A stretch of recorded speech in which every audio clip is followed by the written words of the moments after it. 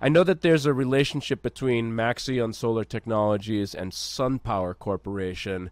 I believe that Maxeon actually manufactured the SunPower solar panels at one point. Tell us a little bit more about what that relationship is between the two companies. Yeah, good question. It comes up a lot, as you might imagine. So Maxeon and SunPower actually used to be the same company. For most of our history, we were one company. So the company was founded as SunPower in the Bay Area in 1987, I believe. And up until a couple of years ago, operated as a single international entity that encompassed manufacturing and downstream, so sales, financing, all that kind of stuff.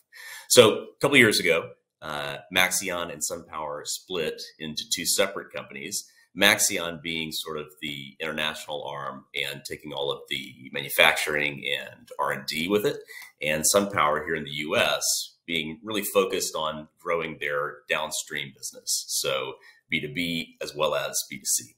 So since that split, we have supplied we've supplied SunPower with their M-Series modules, and we continue to do that today, and recently signed a multi-year deal with them.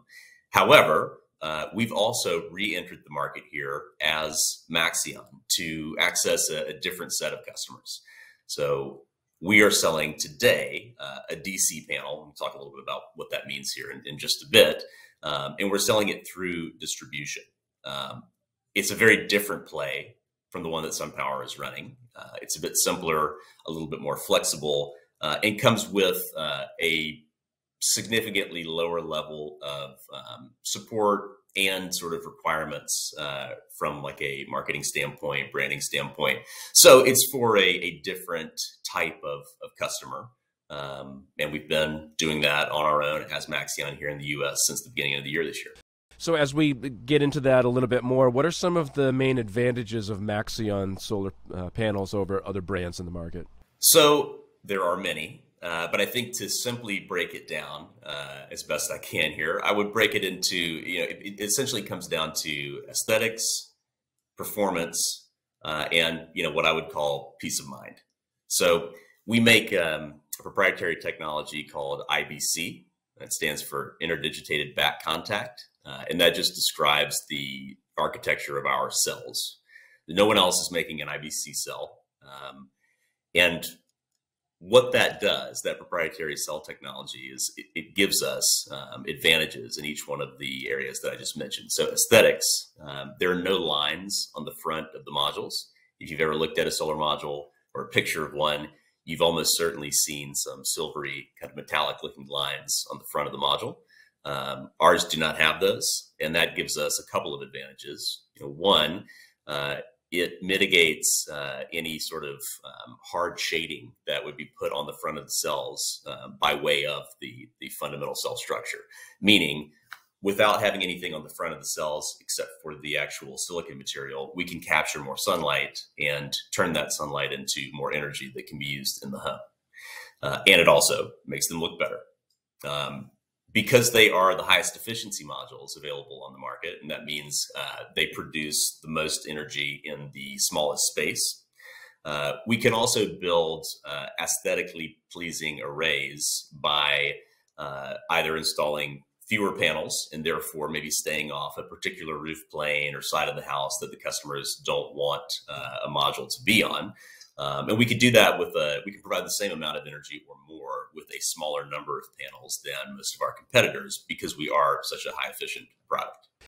And can you talk a little bit about Maxeon panel performance in different environments or real world conditions, whether that's maybe some cloudy days or some shade that they might have on their roof, or like you said, there might be different configurations that people are able to put on their roof. Those real world conditions really kind of make a difference sometimes. How does Maxeon stand up when it comes to that sort of thing? Yeah, it's a great question. Because we've been doing this for so long and have sort of fundamentally built versions of the same technology for our entire existence, we have a lot of real world data to pull sort of the answer to your question from that a lot of our competitors do not have. So, for example, there is a study that was done, it was completed in 2018, I believe. It's called the Jordan Study. It was done in conjunction with NREL, which is the National Renewable Energy Lab out of Boulder, Colorado. It's a division of the Department of Energy. And that study showed that our real world degradation, which is how much the panels produce less each year they're in operation, was at about 0.019%. That's just by far the lowest in the industry. And this was measured over a number of sites, a couple 100,000 panels, lots of different locations across the US. So it's true out of the lab, out of the spec sheet, real world performance. In terms of, how we do specifically in shade or heat or on cloudy days, I mentioned our broad spectral response earlier. Again, that means the panels are able to produce energy from less sunlight than our competitors. So again, on cloudy days or earlier in the morning, later at night. And for the homeowner, that just means that you get more of what you pay for, essentially. We like to talk in watts and cost per watt a lot in this industry. And I think that does the customer a bit of a disservice at times, because what the customer is really buying is, the investment is in kilowatt hours. That's what they actually use in their home, right? And so our broader spectral response, which is, comes from that proprietary IBC cell technology, allows the panels to produce energy earlier in the morning, later in the evening, and on cloudy days, which again just gives the homeowner more of what they pay for. Brian, on your end at Solaris Renewables, can you give us some feedback and maybe some stories from customers who have used Maxeon solar panels and, what they think of it and what you've seen, in the real world, as it were, where you're actually installing them on people's houses? It's it really outlines it and in a easy to understand way as well, because we have these conversations with customers every day, and when you're boiling down temperature coefficient is really like, hey, it's going to produce better in all conditions, right? So, but I think at the end, no pun intended, but at a glance, customers are looking for their system to perform well, but really they want it to look well and they want it to look great, and that's really where Maxeon shines at the initial glance. They don't know, right? They're making a decision for the next 40 plus years, but the first thing they know is what's it going to look like on their roof, and then that's what they see, and then they start to understand over time as they own the system how that system is performing with them.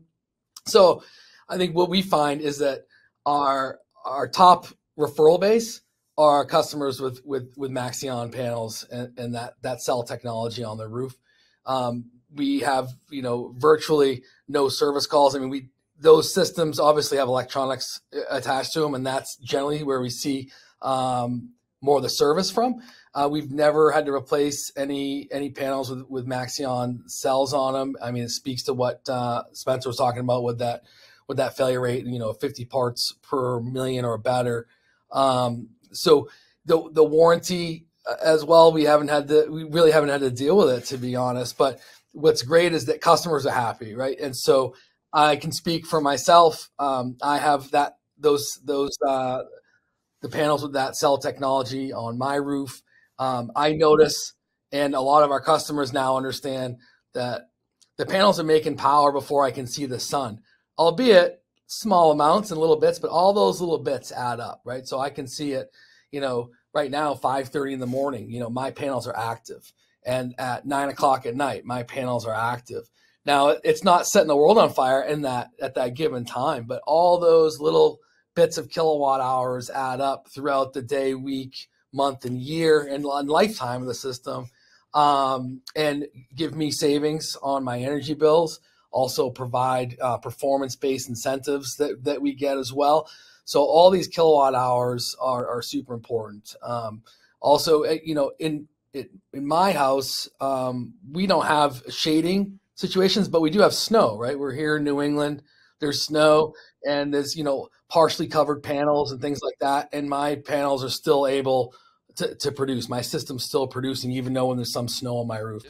Spencer, finally, we just want to ask you, what does the future look like for Maxeon Solar? Where do you see things going from here? We have, since our inception, been focused on high efficiency, right? We've always been the efficiency leader in solar, and we continue to kind of push the boundaries there. So, we have the most efficient modules in the market today, but we are always developing our next generation technology. And just about a month ago, we actually had NREL, so the National Renewable Energy Lab, certify a panel, one of our next generation modules, at 24.7% efficiency, which is a world record. Yeah, very exciting. So, you'll see a lot of, if you go down this rabbit hole when you're researching solar, you will see a lot of world record claims in terms of efficiency. Most of them, particularly if it's next generation technology, they're all going to be, from labs, but many of them are cell efficiencies, right? And it's important to understand that cell efficiency and panel efficiency are a different thing. And no one has, come very close to the 24.7% efficiency that we just posted with NREL. And that's what we expect to deliver with our next generation modules here in a couple of years. The other thing I should mention about the future is that we've announced that we're going to be building a U.S. factory. There are some really nice incentives in the Inflation Reduction Act for domestic manufacturing that we want to take advantage of, and we want to allow our customers to take advantage of. So we are still finalizing the details of where the factory will be, capacity, all that kind of stuff. But we are moving into domestic manufacturing as well.